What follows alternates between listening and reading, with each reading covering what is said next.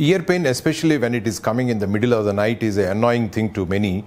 And here I am there to describe about the ear pain, what is it all about and how do we go about it. I am Dr. Ram Babu. I am the Senior Consultant ENT Surgeon, Apollo Hospital, Jubilee Hills.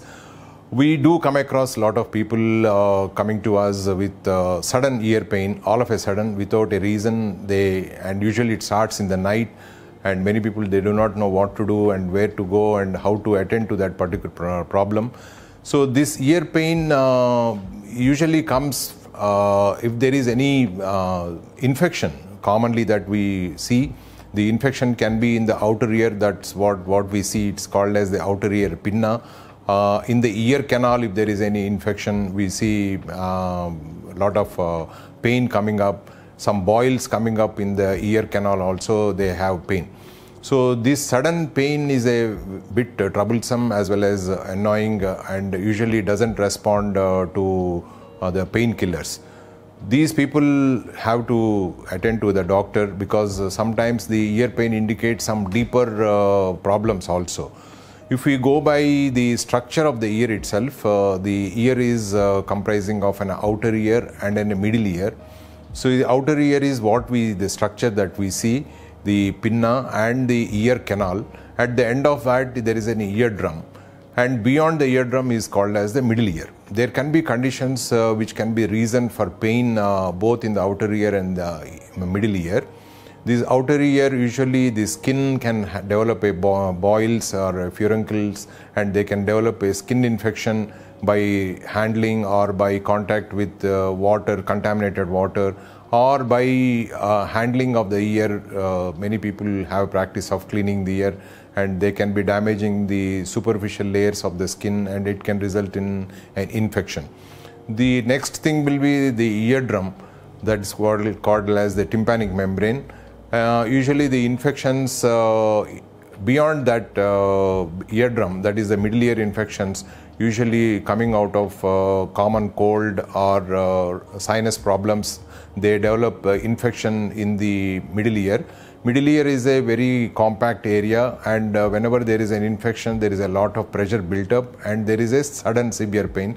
Usually comes in the night and when they are lying down during the sleep.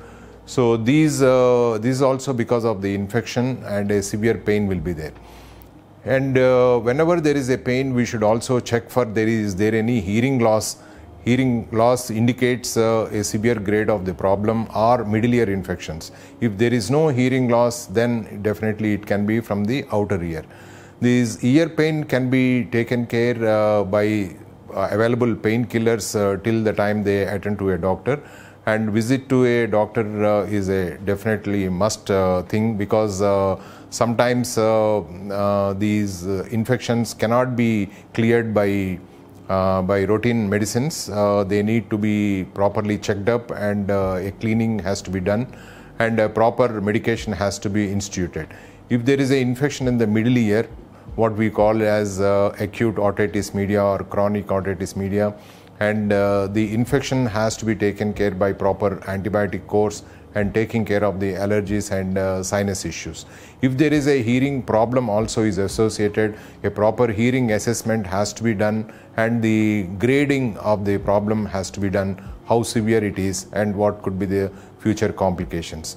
Overall, the ear pain can be managed with simple cleaning and as well as the medication. Sometimes the infants and the children do develop this sudden severe pain in the ear. Sometimes the parents are very much perplexed why the child is crying in the middle of the night. This happens due to the infection coming from the nose into the middle ear, and there is a sudden build-up of the pressure.